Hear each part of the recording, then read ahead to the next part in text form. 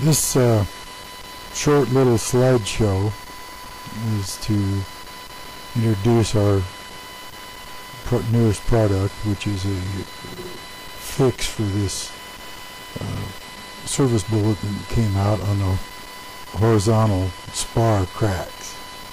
So we've come up with this little part, and we think this is a much less intrusive alternative to doing this service bulletin. This part's very strong, and it's very lightweight. It's about, I think it was 45 grams in weight. They're made out of the 301 stainless, which is an extremely strong structural type of stainless intended for this type of application. The parts, the way we supply them, don't have holes in, obviously, and you'll have to drill out a few rivets, and then this gets sandwiched in between the rib and the spar where the cracks occur. Now, the first thing a guy needs to do is start and drill out the 6 rivets that you see marked here. Now, some airplanes have 8 rivets. This particular one is a RV7, and it has the 6 rivets. So these rivets that are marked, a guy wants to drill those out, and once you get those drilled out of the way, then you need to take a putty knife and stick in between the flange on the rib and the spar, and pry the little flange back about 50 thousandths to make room for the new part. And typically the new part will slide right in there with no problem whatsoever. Now, you need to put a black line on the part that we supply. Right where the bend is, there's a 6-degree bend that we put in the stainless to follow the swept angle on the horizontal spar. If you put a black line right directly on that bend line, then you can slide the stainless piece underneath the flange, and you'll see right where to stop. Just stop in the center of your line.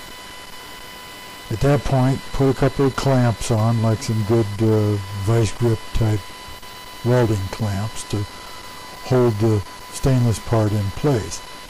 And to locate the stainless part, once you've divided that line that you've put on with the permanent marker,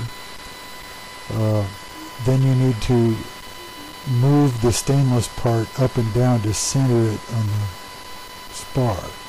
There should be about 1/8 of an inch of spar at the top beyond the stainless part, and an appropriate amount down below. Now, once you've clamped it in place, you take a drill and you go through and you mark a couple of opposing holes, say one at the top and maybe one at the bottom. At that point, you don't try to drill this with it in place, because it's extremely hard material.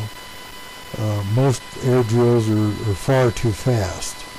This needs to be drilled with the drill bit going slow, somewhere in the couple of 100 RPM range is ideal. So you reach through and spot the holes so you can see them on the stainless.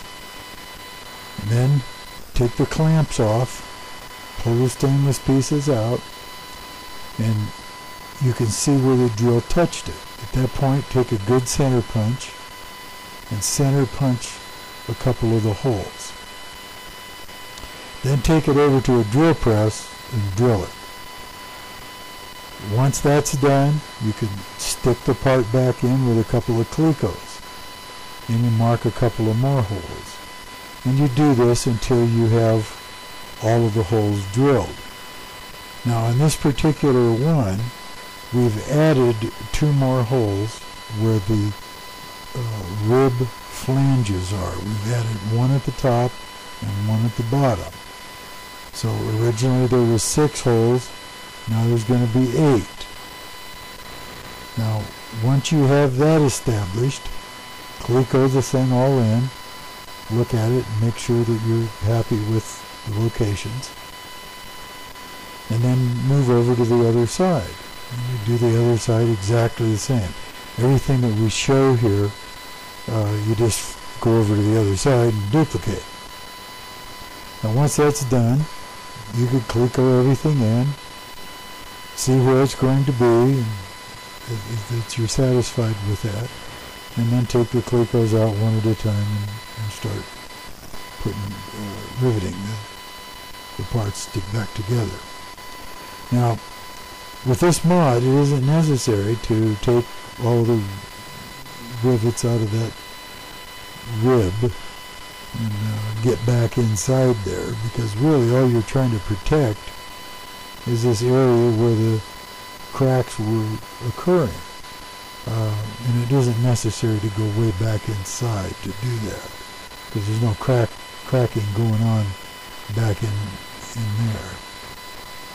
So also, if you look closely at this, you can see the notches that we put in the stainless part, and one in the top and one in the bottom.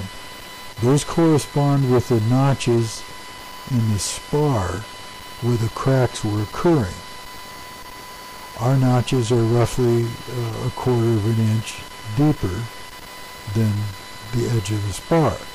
So later you can remove your fairing and check to see if your cracks have stopped, or if you install this and there are no cracks present when you install it. It gives you a way to go back in there and verify that there's no cracking occurring, because you're not really covering up the area. You'll be able to go back in there and do the inspection, say when you do your annual condition inspection. Now, if when you start you have cracks, then we would suggest that you go in and stop drill those cracks prior to installing this part, just so it doesn't keep going. But the bottom line here is, let's assume for a minute that you got a crack at the top and one at the bottom, and the crack that they propagated and moved towards each other until they touched.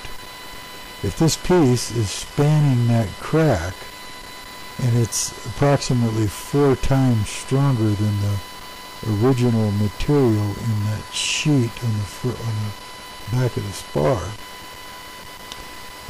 it wouldn't matter.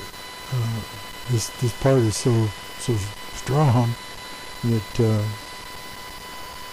you could just go, in my opinion, on and disregard it completely. If that piece actually cracked clear through, I don't think there's any possibility of you losing the tail or anything. But with this stainless piece over the top of it, that's virtually can't happen. So this is a little less intrusive fix for this cracking problem, and we have these now in stock, and we've sent out about 25 sets now to other people, and they're in the process of installing them, and a few are installed already. So take a look, see if this is for you. This may not be for everybody. Some guys may want to go through the work of putting the aluminum pieces from vans on there.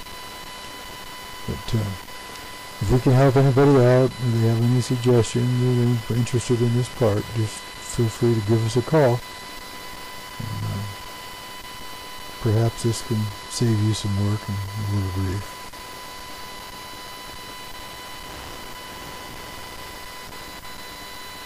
Now at the end of this slideshow, we're going to put up a materials sheet that gives all of the specifications on this 301 stainless. A lot of the guys were inquiring as to the properties of this material, so this should explain that. So keep in mind these are very precision laser cut parts out of the best and the finest material you could buy. So, it's not just a aluminum band-aid. So anyway, again, have a look it over, see if it's for you, and let us know if we can help. Thanks.